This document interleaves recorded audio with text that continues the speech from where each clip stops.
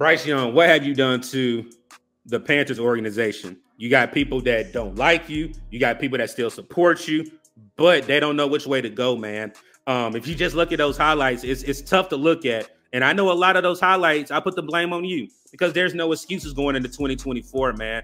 It's your man, C. Dougie here. What's up, Dub? Man, I got my guy, Uncle Quan from the Panthers Experience joining us. We're going to talk about Bryce Young. A lot of people say, oh, we support Bryce. We don't put blame on Bryce. This is the video where you're going to hear that we're not giving any excuses. Bryce, you have to put up or shut up, man. Again, last year was definitely tough. Frank Wright getting fired. Thomas Brown not being the offensive coordinator that we needed. You look at the offensive line giving up 63 plus sacks. It was just an ugly year for the Carolina Panthers. But that page is now closed. That book is put on the shelf. It's time for 2024, man. But I can't wait to definitely get into it with my guy, Uncle Quan, to tell you guys there's no more excuses for Bryce Young. Go ahead and tell the people what's up, Uncle Quan. What's up, everybody? What be going on, man? It's your boy Q, a.k.a. Uncle Quan. Make sure you guys hit that like button on your way in, man. Make sure you hit that subscribe button and hit the notification bell so you don't miss another video on the channel. Let's go ahead and get into it, man. Yes, sir. Dave Canales knows what is at stake. Bryce Young is his quarterback. Bryce Young is attached to his longevity of his job. Just as you can hear this clip right here, what Dave Canales says about Bryce. You got to see Bryce twice a year. I know you're coaching your own offense, but how about your thoughts when you're sitting there on the sideline watching him on the field, kind of what impressed you, maybe what he needs to get better at? Yeah, what impressed me about him to start off is just the courage of the guy. Right. So, like, it would be play before he just gets smoked. Right. You know, very next play, steps up in the pocket, rips a 15, 20-yard in cut, you know, under duress. And it was like, and his demeanor was such that, like, the play before didn't even happen. Right. And then I have to say on the other side of that, like, hey, how about let's not be so courageous at times? Yeah. And he does have that mechanism where he'll get rid of the ball, you know, but as he's going through his progressions, just the decisiveness, you know, just the intelligence of the footwork, marrying with the concept, like just the year two improvement, the basic year two leaps that guys make from their rookie year to their second year. I've seen a bunch of coverages.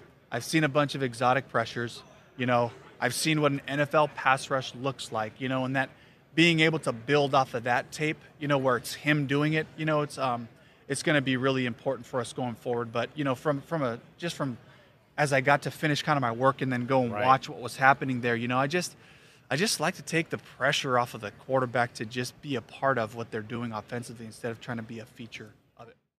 Dave Canales is basically saying he believes in Bryce.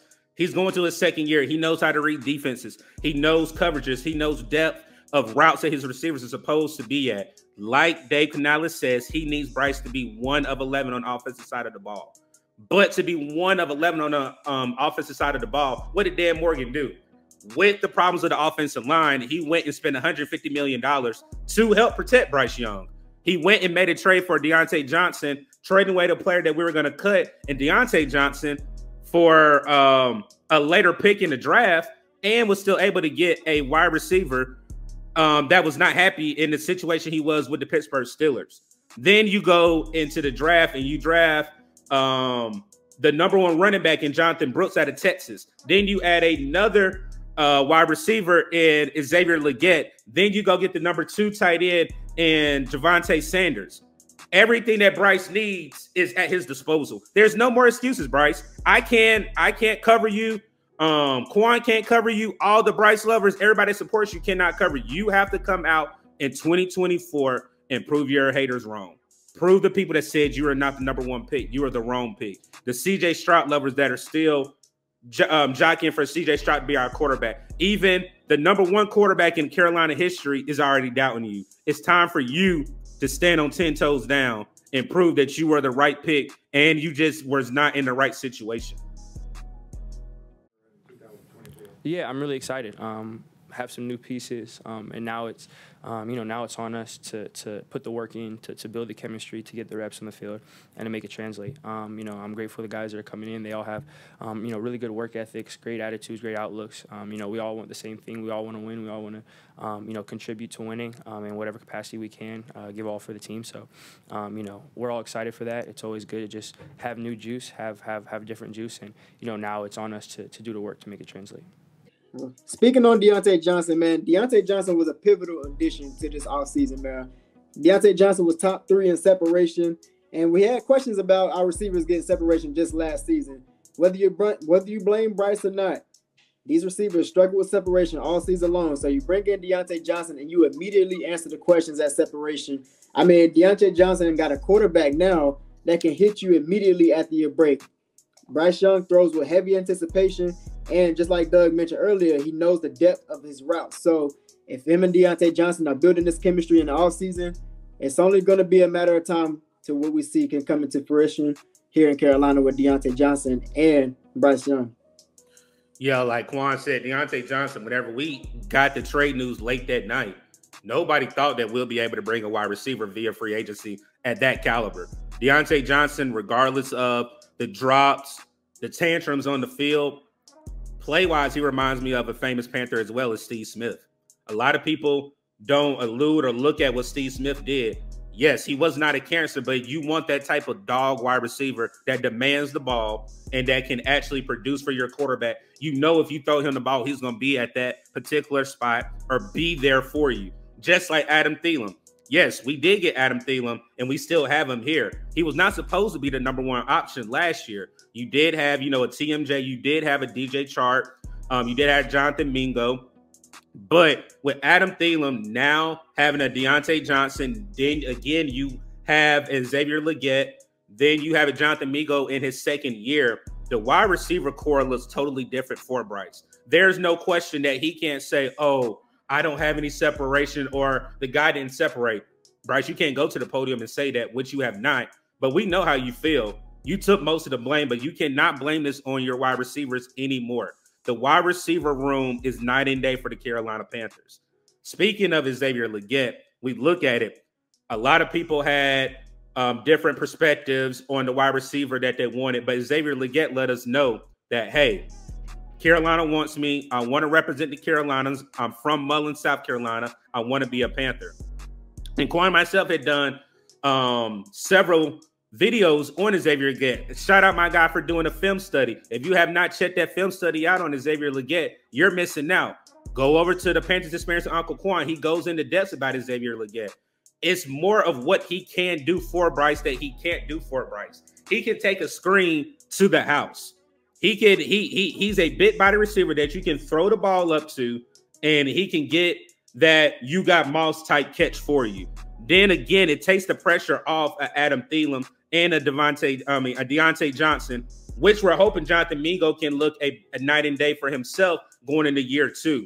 But Xavier Legette was a good piece for us. I understand the 5th-year option, but I look at whenever your head coach and your GM are headstrong on a player and they know what they want for this player, that's what Xavier Legette is going to bring for Bryce Young. Facts, man. I mean, you said it best. Xavier Legette, he brings that big body receiver to the Carolinas, man. Somebody that can really high point the ball. Like you said, we did a film study over there at the Panthers Experience, and it was a lot of fun watching this guy's film, man. Again, a guy who really takes pride in that 50-50 ball. It's going to come down with him more than not, man. This is a guy who actually helps us spread out our offense and help us spread the ball around. When you got a separation guru like Deontay Johnson and Adam Thielen playing the slot and on the other side of the receiver position, you got Xavier Legette, who really doesn't have to do too much. Like we talked about on the film, you can get him some off-man coverage, get him some motions going on throughout the backfield and throughout the line of scrimmage, and just really give this guy some matchups that he might like in throughout games. And if he's one-on-one, you can throw it up to him. That 50-50 ball, like we said before, it's going to come down with him. He also has that breakaway speed. Like Doug said, if you give him the ball in the screen game, he can take one to the crib. So Xavier Legette brings something different. You have to account for him, but you also have to account for, again, that separation guru, Deontay Johnson, and Adam Thielen, who's really well with intermediate routes across the field. So you got to pick your poison with this receiver group. Again, there's no excuses for Bryce Young, man. No excuses. And one thing that Quan and I have said is Xavier Legette can learn from 2 great separators, regardless of how old Adam Thielen is. And with Deontay Johnson and his issues, they can get space. They know how to find holes in defense. They know how to separate from their corner or who's opposite on the line of them. That's one thing that I cannot wait. Once they break after minicamp and it's for training camp, that he's going to be able to actually get hands-on training with 2 veterans. Regardless of how you feel about them, both of these veterans are great in separation and finding a hole in the defense. And I can't wait to see Xavier Legette in person during training camp to see what he's able to learn from 2 vets, man. But a big issue that we do have to talk about is Austin Corbett and Bryce Young's relationship. People know how I feel about Bradley Bozeman. Great community guy, great family guy, but on the field, he was getting used and abused, slapped around, pushed back in Bryce's pocket, and did not look good. And with a center, your center is supposed to be your anchor. One thing that you also look at, shout out to Austin Corbett, whenever he was healthy, he was the one that was pointing out blocks. He was the one that was making the adjustments on the line, not your center. That's the one thing I will get Austin Corbett credit for. He knows how to recognize defenses on a defensive line. The only thing that I am worried about is that knee. With us not getting a center in the draft, yes, we got one from an undrafted free agent out of Oklahoma. How is the relationship with Bryce Young and Austin Corbett? Can we really trust Austin Corbett being better than Bradley Bozeman? It has to be, because if not, all fails.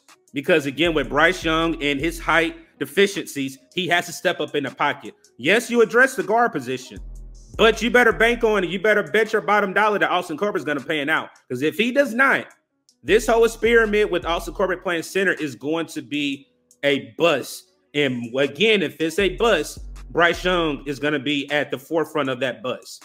But I do think, and I do believe in Dan Morgan and Dave Canales. Again, I just don't trust the knee. I'm hoping that the doctors have given Austin Corbett a clean bill of health. But again, if Austin Corbett does pan out, along with, I know how Quan's going to say Ike Kwanu, he does not trust. But when you have a Damian Lewis and then you have a Robert Hunt and a Taylor Moton, that offensive line is solidified and sufficient. There should not be 63 sacks given up from this offensive line.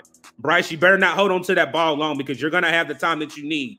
You're a precise thrower that throws it in right where it needs to be. You're a spot-on thrower. And if your offensive line gives you the time, I don't want you to see you back there holding the ball for 5 seconds when Dave Canales said get the ball out in two seconds. So again, with Austin Corbett, I do think the relationship with him and Bryce will be on display during training camp and when we have preseason games, but also when we have that joint practice. I will say this, man. Austin Corbett being our starting center, it got a lot of red flags to me, because Austin Corbett is, again, battling injury issues that we've had last season and the season before.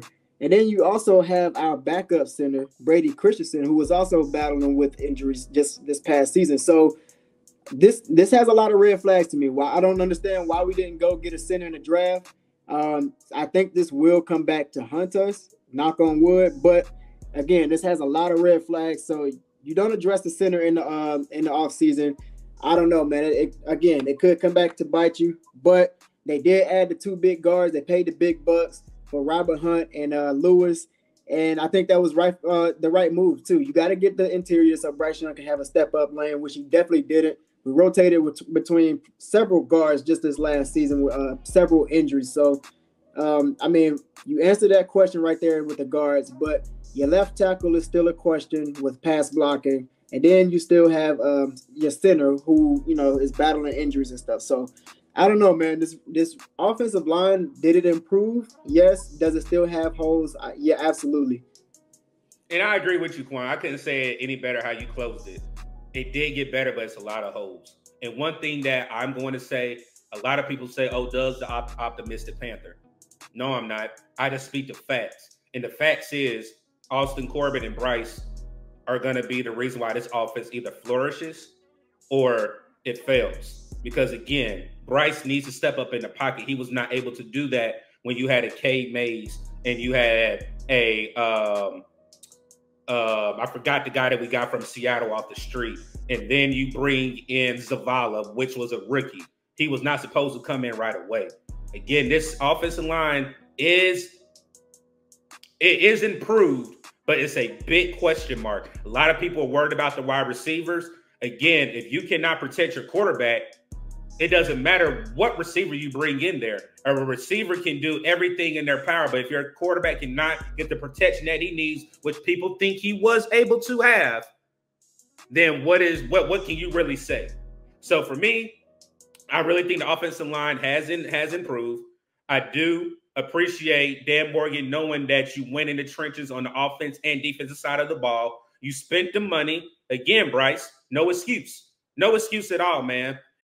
And when you go into these first 4 games, you have New Orleans Saints as our season opener in NOLA, division game. You have to start out 1-0. We cannot start behind the ball again, just like last year when Quan and myself were at our home opener against New Orleans Saints. You can't do that. Then you have your home opener with the LA Chargers. Jim Harbaugh's back to the NFL, coming with Justin Herbert and his Michigan Wolverines that he drafted coming into Charlotte for our home opener.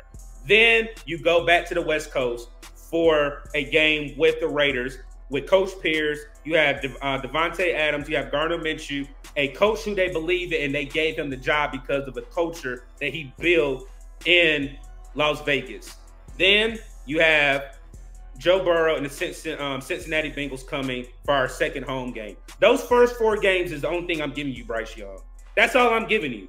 I can't back you up. If you come out here and wet the bed, you're looking worse than you did last year. You're still looking confused. You're still not looking like you know what's going on. That is going to cause an issue for me because I backed you up. I said you didn't have the help. Quan said you didn't have the help. You have to show up and shut everybody up. If you don't, then you're possibly going to be benched. I hate saying it. I don't believe they will, but you're possibly looking at a benching. You have all the Panther content creators that are split right now that's saying that, yes, they see that you built more muscle. Yes, your throwing arm looks bigger. Yes, your lower extremities look bigger, but it's all on you. It's on the shoulders of you. You are the captain of the offense, Bryce.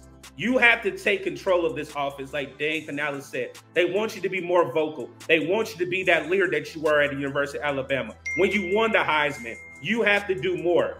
You have to do more. So that's what I have for the first 4 games. I need you to show that you are the right quarterback of the future for the Carolina Panthers.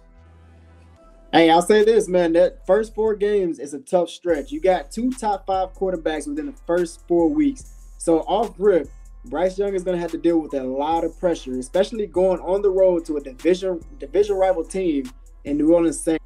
It's a tough situation to play in that dome, man. So we lost last year. It didn't really have a great outcome, but I do feel like this year is definitely a new season, new regime. So let's see how this can work out with this new offense. Let's see how Canales can call up an offense, and depending on how that first game goes, is definitely going to determine how the rest of those 3 games go in the first 4. So you got the Chargers at home to open up.